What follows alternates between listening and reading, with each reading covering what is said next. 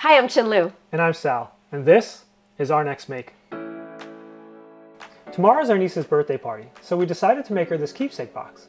And we've made boxes as gifts for other family members in the past. They've had various custom covers, including hand-painted canvases. We've built out internal spaces to accommodate personal pieces, and we've also created clever locking systems to keep the things inside safe.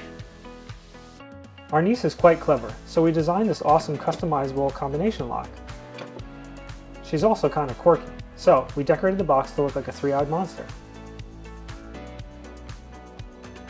Let's jump into the build so you can see how we made it. I really love making simple boxes like this, and I enjoy adding special touches like we've done here. This box has two unique wooden pieces that make the combination lock work.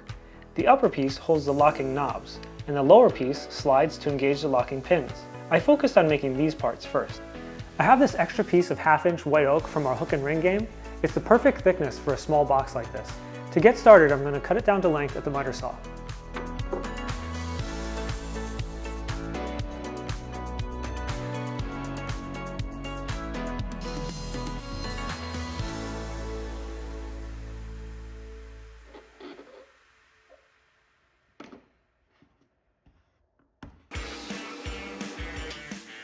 After cutting them to the correct size, I used the full-scale drawings I printed from SOLIDWORKS to locate all of the holes I needed to drill. I just cut the printouts to size and then temporarily held them in place using a bit of craft glue. This lets me precisely mark the centers of all the holes with an awl. On square parts like this, I also like to draw arrows on the template that remind me which way I want the grain to go. With the pieces cut to size, I can now focus on making the rabbets. I set up a sacrificial fence on the table saw so I can make the cuts.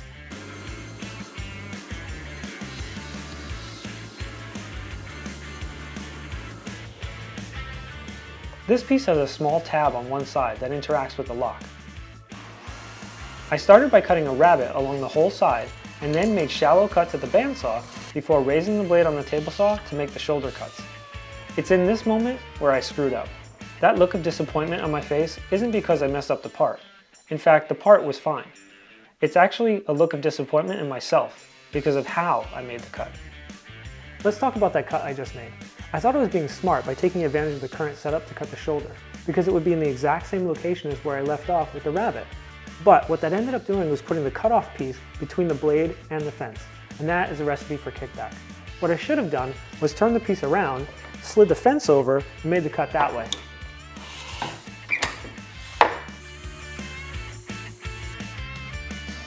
Or I could have made the whole cut at the bandsaw as you see me doing here to finish up the shoulders. I tend to keep my drill press set at a speed that's appropriate for bits up to about 1/2 inch in size, but when I use my larger diameter Forstner bits, I do take the time to change the pulleys to slow down the RPM. You really don't want to run large bits at high speeds, both for safety reasons and to minimize wear and overheating of the bits.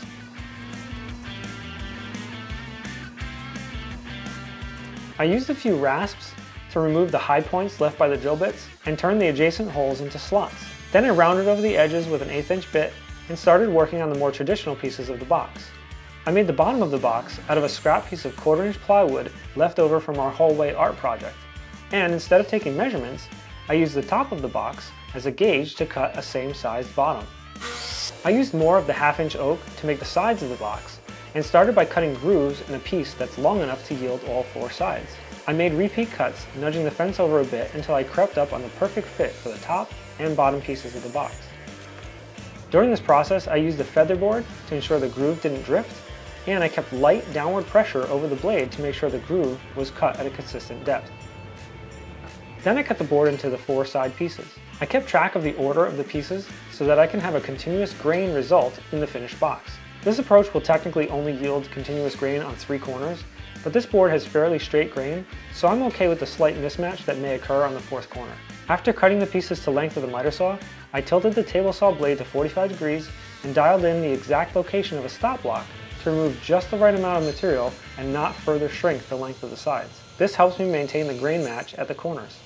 For small boxes like this with mitered corners, I found no better way to glue things up than by using the tape method. After lining up the pieces along a straight edge, I placed one long piece along the mitered edge to prevent glue from squeezing out. Then I stretched several pieces across the joint to put it in compression when the box is closed. I'm gluing all 6 sides of the box together at once, and then, after the glue dries, I'll cut the lid free. Since I won't be able to access the inside of the box and wipe up any glue squeeze out, I took the time to add painter's tape to the inside faces as well. I used an X-Acto knife to trim the tape to size. I'd normally just have the top and bottom panels float in their grooves without any glue, but because I wanted the top to stay centered in the opening, I added a small amount of glue at the midpoint of the groove on 2 sides. This will hold the middle of the panel in place while still allowing it to grow and shrink over time with changes in humidity.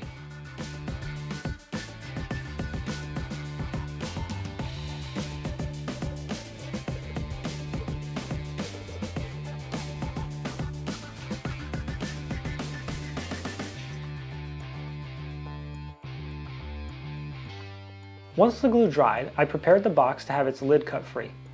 I set the table saw blade just high enough to cut through the wall thickness and then ran the box through 4 times, taking care to keep it tight to the fence so that the cuts didn't end up misaligned.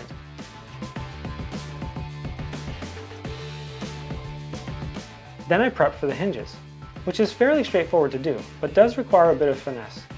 After clamping the box halves together, I positioned the hinge and scored its edges. This not only gave me a visual reference for cutting, but it also severed the fibers, which helped me produce a clean final result. I always route small hinges like this freehand and slowly creep up on the score mark.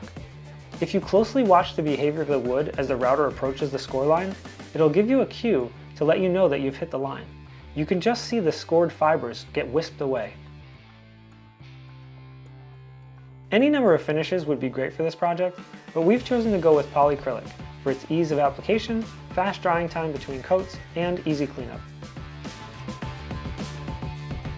With all of the wooden parts complete, we can take a closer look at the unique locking mechanism of this box. I figured out everything ahead of time using SOLIDWORKS for Makers. There's 1 knob that slides to release the latch so the box can open, and 3 knobs that twist to dial in the combination. When the knob is slid forward, the tab enters an opening in the lower teeth. In this position, the lid can't open, but the knob can still slide back and forth. To prevent that from happening, you turn the knobs in the back, which causes narrow slots in the knobs to move out of alignment. Now the small pins hit the side of the knobs instead of sliding through the slots. This keeps the tab in the slotted teeth and locks the box. To make all of the locking mechanism parts, as well as all the monster themed accessories, we fired off a few small 3D print jobs. They completed fairly quickly, and for the most part were easy to remove from the print bed by hand, or with a simple swipe of the putty knife. I always seem to have one print though that puts up a fight. I really have to remember that when a part's design allows for it, I should add a small chamfer to the underside. This will make it much easier to get the putty knife underneath the piece. To finish up the printed parts, we sanded them a bit and used some wood putty to fill in the layer lines. This approach worked well on our elephant keychain project, but I still consider this an experiment. More traditionally, you'd use a spray-on filler primer for this step. We use acrylic paint to finish it and add a thin coat of Mod Podge to seal it up. There's tolerance added between the wood and 3D prints so that the buildup from the paint and finish will not impact the fit. For the decoration on the wooden faces, I turned to colored permanent markers to get the details of the tick marks around the dials, as well as the eyelashes and tongue. I recommend getting at least 1 coat of finish on the wood before using a permanent marker on it, so that the color doesn't bleed into the wood. This keeps the lines crisp. Be careful applying the final coat of poly on the design. If the marker is not properly dried, it may smudge. I chose to use permanent markers instead of acrylic paint on the side of the box because I want to keep the design tight and flush. Acrylic paint would definitely add texture and thickness. To attach the hinges and all of the accessories, I simply pre-drilled holes and fastened things with screws.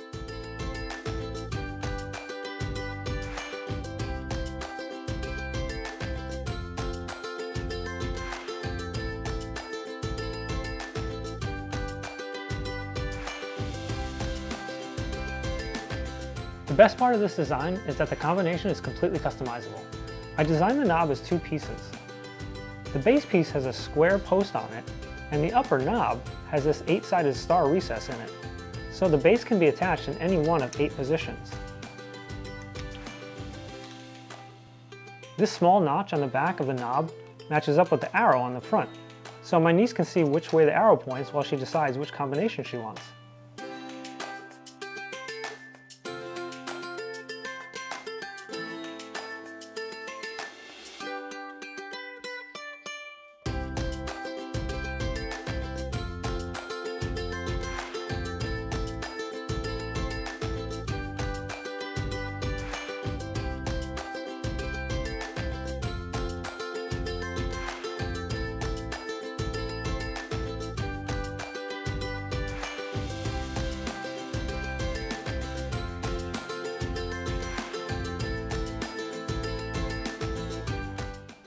We hope you enjoyed this episode and that it gave you some ideas for how to combine woodworking with 3D printing to create a unique gift.